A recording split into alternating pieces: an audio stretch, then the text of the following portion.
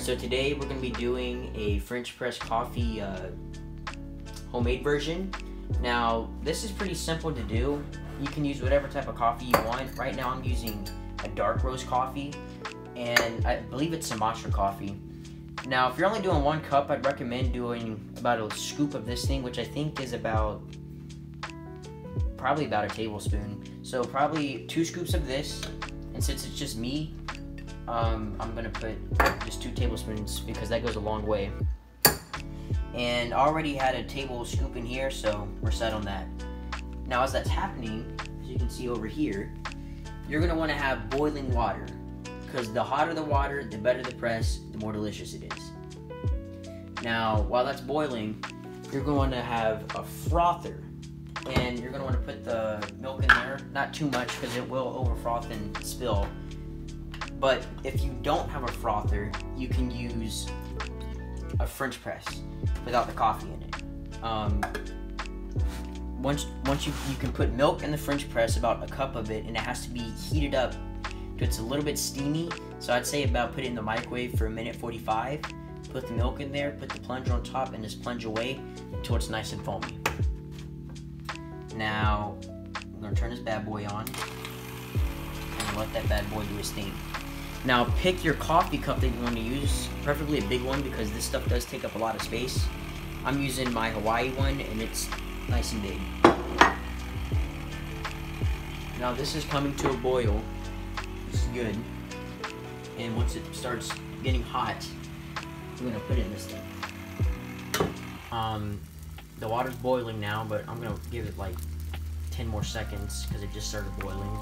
But once it gets to this, that's when you know your coffee's good enough and you can turn off the oven right now. And what you're going to do with your boiling hot water is move it over to the sink, because if this water spills over here, then you're screwed because it's daggum hot. Preferably it would be nice if you had a teapot, but if you don't, like me, I'm using this. Since you have your coffee now with your French press, what you're going to want to do is stir slowly to make sure all the grains aren't just sitting there, and so you can stir the grains around.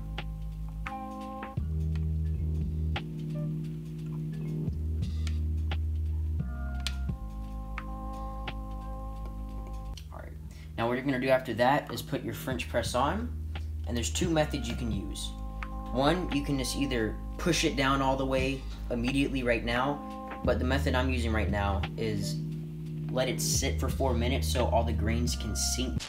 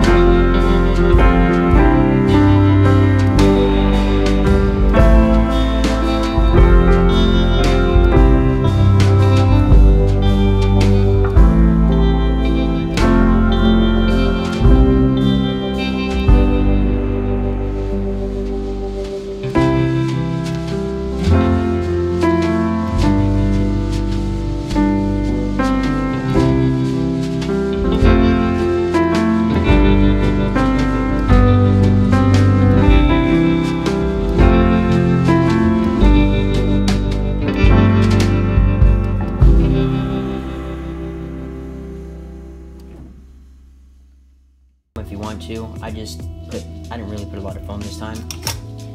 And then one last thing you can do, a little bit of cinnamon. Cinnamon.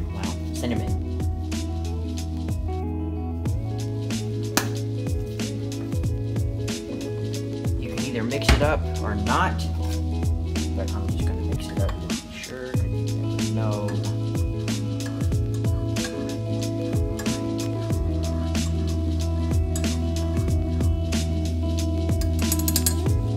We'll give it a little taste.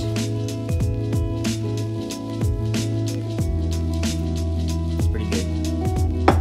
Alright, that'll be it for this video. Hope you enjoyed and learned something.